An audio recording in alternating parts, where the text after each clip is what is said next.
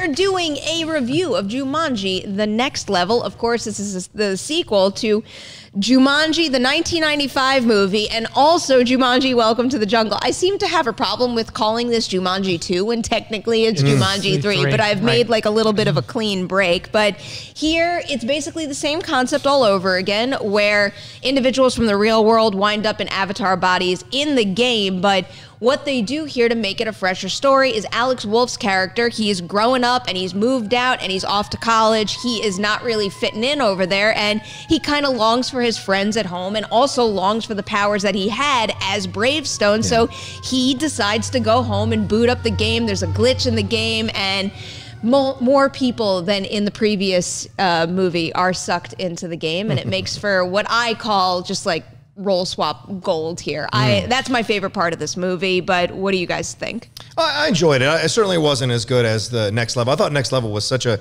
unique approach to this Jumanji property and really captured the spirit and then also fleshed it out even more and made it even more fun. Got the best out of The Rock, really got the best out of The Rock. Kevin Hart, natural chemistry. Gillan really stood out. And Jack Black, you remembered why Jack Black was such a lead for so long in these comedy films. So it was great to see this ensemble come together the way they did. And the young kids as well, Alex and all of them were fantastic.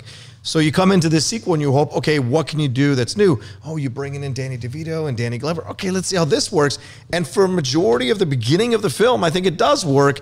It drags a little bit in the middle, and just when it's starting to drag too much and you think it's going to sink the film, they make a decision about something, and that really brings some more life back into the movie. It makes it for a great, at least a great, exciting ending to the film. It's not overall as good as the first one, but I still had a great time watching it. Yeah, I mean, I feel very similar to how you feel about it. I had such a fun time with the second film because it just looked awful. And I went into it and I was like, there is no way this movie's going to be entertaining. And it wound up being one of the most entertaining films of the year. And just the chemistry between the four leads works. So when you go into the sequel, and I got to give them credit, the trailers for this new one did not have the same effect that they had on the first one, where I watched it and I was kind of like, this doesn't look good. I was like, oh my God, somehow this works, and it works again. And there's just a lack of mystery this time around. And I feel like a lot of times when I was watching this film, I kept looking at the direction and what was going on and saying, oh, they tried to up the ante from the first one. Okay, so this seems a little bit more technical, a little bit more elaborate, but it's not like, it has more adventure, but I don't feel like the laughs or the fun is as strong as it was in the first film. So I think I feel almost the same exact way about this new one as I did the first. I don't really take to the big CG action set pieces. I don't necessarily think they dragged in either movie to the point that I was like, all right, I'm over this. What I love about these two movies and the concept, because as a big 1995 Jumanji fan, I was extremely sensitive when I found out how they were kind of uprooting that concept and modernizing it for this. But I really do think this is such a great way to give these incredible talents an acting challenge.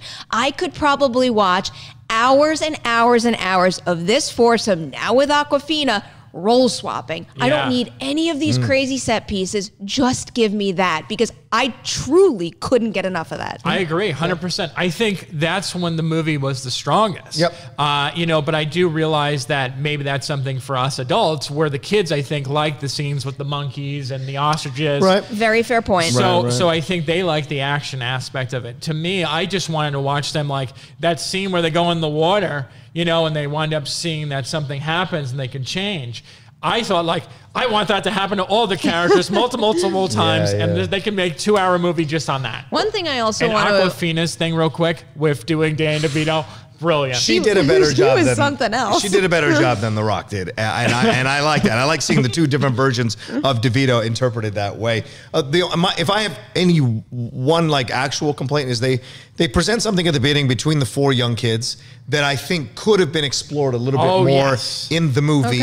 And you have, because Alex Wolff's character is certainly the emotional fulcrum of this thing, and so what he's experiencing, right? So I wanted to see that. And we do see it kind of go to the end of the journey with the Danny DeVito situation because that's his grandfather. But we don't see the other stuff that was presented to us, the issues between the kids, resolved in quite the same way or as satisfying, I guess. I definitely could have spent more time with them. And I think it speaks to how great of a real world ensemble that they put together. And, you know, that is an area that I know that the draw of this is like crazy adventure in Jumanji, but I think they've got a really great cast in the real world, and some of the stuff they've got going on amongst that group of friends is some real meaty stuff that gives the adventure more backbone than anyone would expect. Well, Roxy asked me yesterday in Cloud Live, would you want to see a third one? I was thinking about it last night. Would I want to see a third one? Yes. And then it occurred to me, yes, but if those kids get as much screen time as their avatars, and maybe they're all in Jumanji at the same time somehow, some way,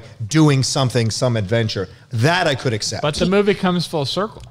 Right. Oh, right. So without giving anything away, it comes full circle. Maybe that's the way you make it happen in the real world, where they come out, the avatars come out along with, and that way The Rock can be The Rock, Kevin Hart can be Kevin. And so for the first time ever, we see what these avatars are actually like in the real world, not someone playing them. So that would be interesting. All right. So quickly around the table, do you recommend that people see Jumanji this weekend? Yes. Yes. I think that if you enjoyed that first one, you're going to have a good time with this one too.